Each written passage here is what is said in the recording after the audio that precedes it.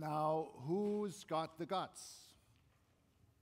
I think that perhaps you got the guts since you came here. Even though it could have been raining, it is not. So do you have the guts? Because we need your guts now to do an experiment.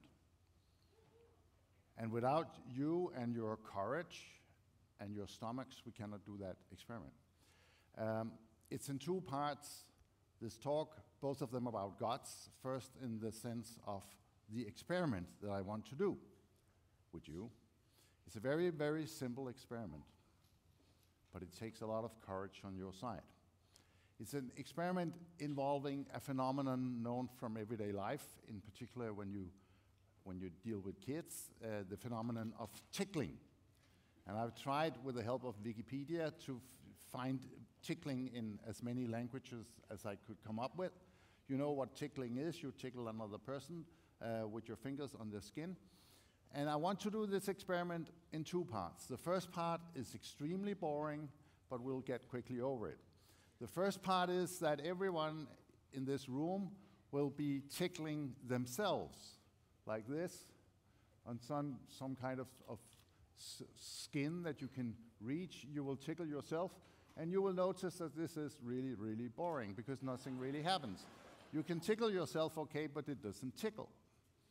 So we have to come up with something else to do this. So I'll ask everyone in this audience to turn to the person sitting or standing to your right side, and please tickle that person.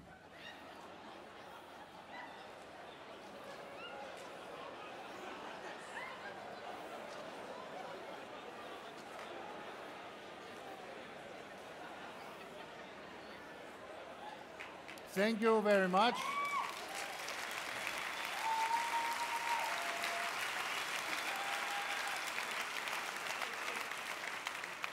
Thank you very much. It seems that involving other persons in your life does make a difference. There is a problem, however, here, that all of the people sitting at one end of the row were not tickled, and those at the other end of the row didn't have the opportunity to tickle. So please, will you now turn to the person sitting on your left and tickle back.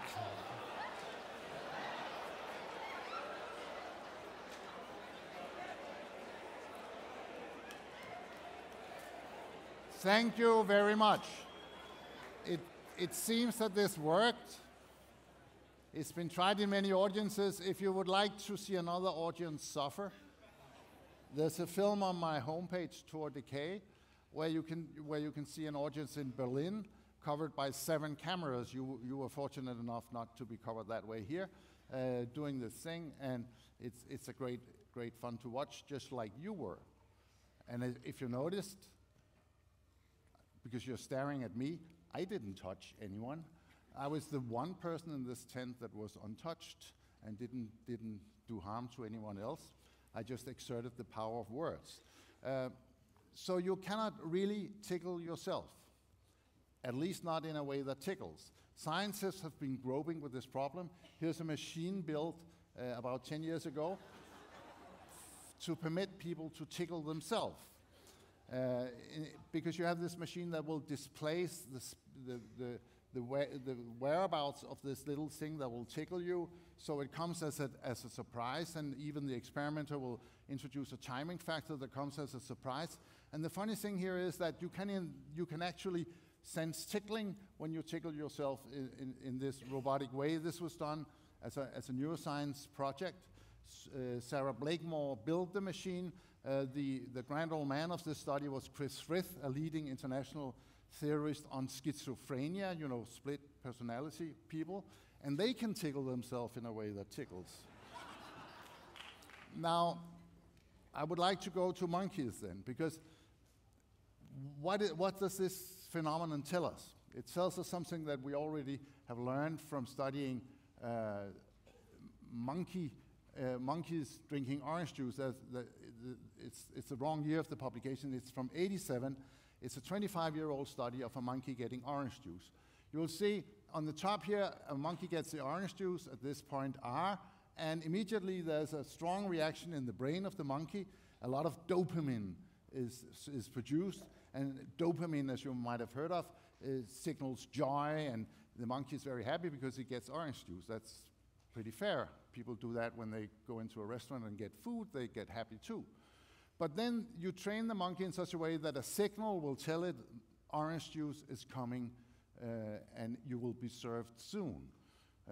So what happens then is that the monkey, when it gets the signal orange juice on its way, there comes this wave of dopamine. Hooray, orange juice on its way, because now it knows it's coming, so it's very happy, just like in a restaurant. But when it actually arrives, that was the wrong button. Can we go back one here? We should, yeah, sorry. What happens here is that all the dopamine comes when the orange juice is announced, but when it's actually served, nothing happens. Because if you're quite certain that you will get orange juice, and scientific experimenters are more reliable than people in restaurants, so the monkey knows that it will get its orange juice as announced, then there's no joy connected to that. So if you're quite certain of things, they will no longer be a joy to you. Scientists call it the reward prediction error. It's really when you get something you didn't expect, or more than you expected, that you feel joy. When you get exactly what you expect, like a Western person taking his morning shower, you're not joyful about that, even though millions and billions of people on this planet would be. You just get sour and angry when it doesn't work, because you get used to it. And so I created this formula, which has even been exhibited in an art museum, the Serpentine Gallery in London. I'm very proud of it. What it says is that joy and control sort of tend to exclude each other. The more control you have of stuff, the less joyful it seems to you.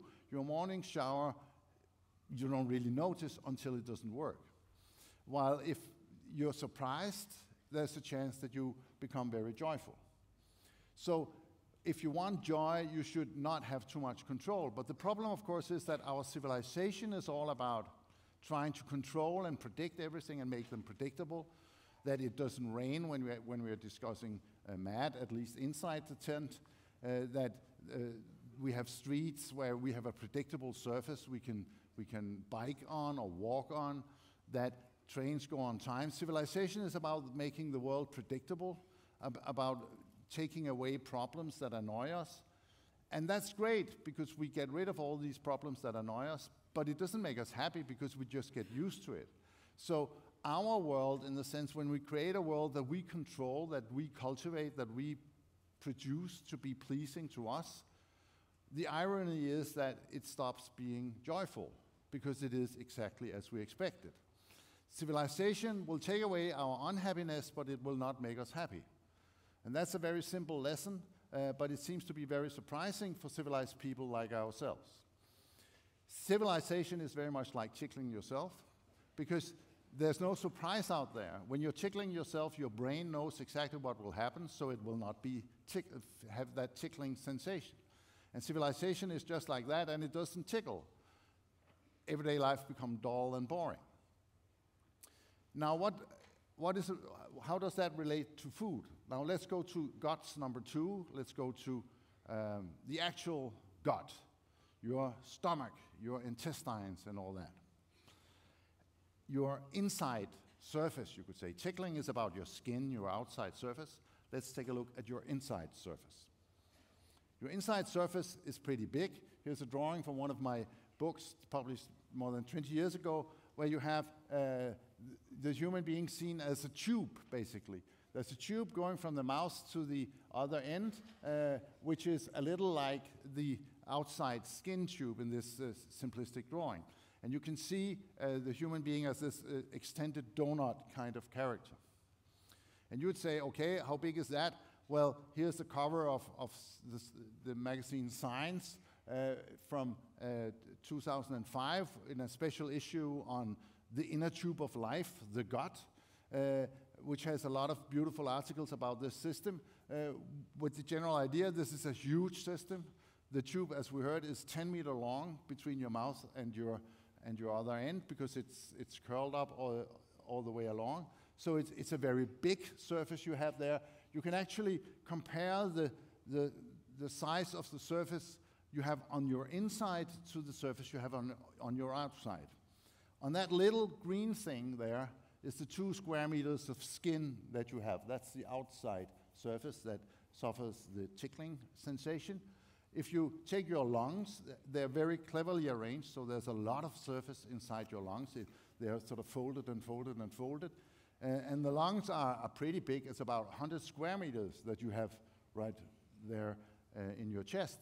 But then the intestines, in this very conservative estimate of what is the surface area of this enormously long, 9-10 meter long tube with all the foldings inside and all the wrappings and all the funniest things going on, the conservative estimate is 300 square meters. This morning you heard a less conservative estimate, which was 10 times higher. But the important thing is that it's much, much, much, much higher than the actual skin surface. Much, much higher. So there's more surface within you than without you. So here is enormous potential for tickling. Tickling is always something about the outside surface, but here you really have something to tickle. So you would say, but this inner surface isn't really a surface, it's just a hole inside me and nothing much goes on there. You put gourmet food in and you get gourmet shit out, and that's about it. It's not really a border to the other like the skin is. But as we've heard, inside your gut lives on the order of 1 million foreign microorganisms, each of which are free-living organisms with their own reproductive system, their own ability to reproduce themselves, their own DNA different from yours. They're in every respect living beings. And there are 1 million of those inside your stomach, hopefully. That is 100 times more than the number of cells that you have in your body, which is what you can compare to these microorganisms. The number of units in you that could reproduce. Your cells are much heavier than the individual microorganisms, so you still outweigh the microorganisms in your gut, but you do not outnumber them. On each chair in this tent sits a person with 100 times more foreign cells in her than her own cells. So you are, in a sense, a walking ecosystem. You are the carrier of a fantastic ecology inside of yourself with enormous amounts of organisms that do a lot of work for you in there, that you provide also with the benches and the tables and the knives for their work, because the fiber you eat in your food, for instance, will be where the microorganisms will sit to digest other parts of the food that you provide them with. So even though you are a sitting ecosystem now, you have other inside yourself. And that is important because you can program that other inside yourself. If you eat one kind of food, you have one kind of microorganism dominating the ecosystem within you. If you eat another kind of food, another kind of microorganism or another spectrum of microorganisms will dominate your gut. So you can program, it's like a computer, your gut is like a computer that you can program in different ways. And of course, if you give it the same McDonald's burger all the time, you will have also a very dull system inside. And now I come to the problem that I want to address in this slide, which is the problem of industrial agriculture, or the problem of human beings cultivating the planet in their own image, because they've not yet heard of Roland Riedmann's revolution that we've started earlier today, that we try to make the world pleasing to us and make the world do exactly what we want, make it easily edible, easy to digest through the cultivation of plants, through the way we process these plants and so on. We try to make things so that they're not challenging for us to eat. Our project is historically to cultivate, to process, to prepare everything so that it comes very easily into our body. That creates a lot of problems for us in the sense of overweight and overeating and so on, but it also creates an enormous lack of joy, because these things become more and more predictable, more and more the same all the time. We are never challenged inside. So you could say that the problem with this kind of food is that there are really not enough surprises, really not enough difficulty in eating it, really not enough chewing. Chewing also as a metaphor, not only of what goes on in your mouth, but also deeper down in your system. There's not enough challenge in that food. It doesn't surprise you or unsettle you in any way, so it becomes boring. And therefore, there's also no diversity inside your gut. There's no rich ecosystem within you, and therefore not a lot of fantastic things to experience. So what is then the problem with the food that we get from agriculture? And I use the word agriculture here to mean the modern, industrialized, big-scale, monoculture agriculture. What is the problem with this agriculture?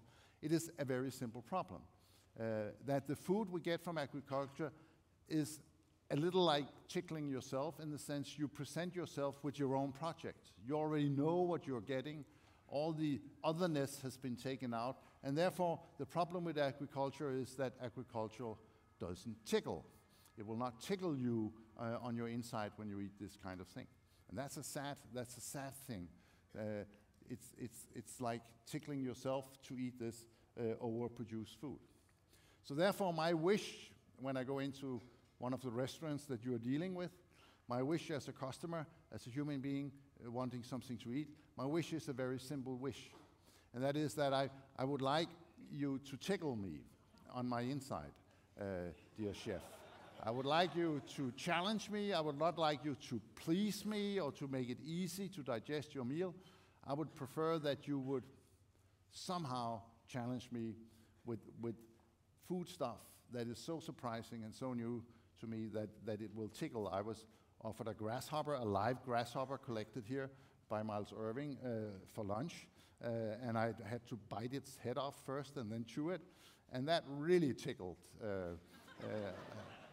all the way down. So that was sort of my ideal of a meal, is a tickling grasshopper going down your stomach. At least I'm proud to tell the story. I'm not so sure that I was proud to experience the story at lunch here. But now I'm afraid that René might be coming on stage because it says, "Tickle me, chef." So I would like to add as my final word and slide here, before you jump on me, that it's on the inside I want to be tickled. Thank you. Thank you.